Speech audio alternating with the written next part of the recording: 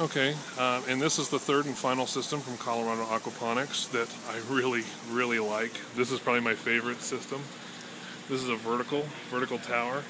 Now he doesn't have, this water isn't overflow or flowing right now because the bed isn't set up yet. So the water's a little bit stagnant right now. But if you see the setup,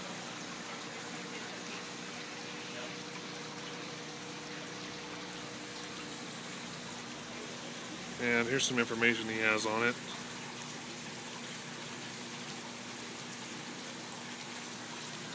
But he's got some on the back here.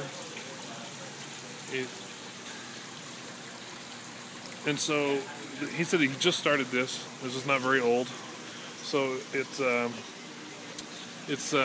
basically he has the tube here that goes down into the tank. See if you can see that there. Yeah. So you got the tube here, goes down in the tank, comes up, goes into the top, and then he's got some plastic medium in here that holds the plants. So they seem to be doing pretty good considering that it's just stagnant water right now. So, and obviously he's got his starters here. Pretty cool.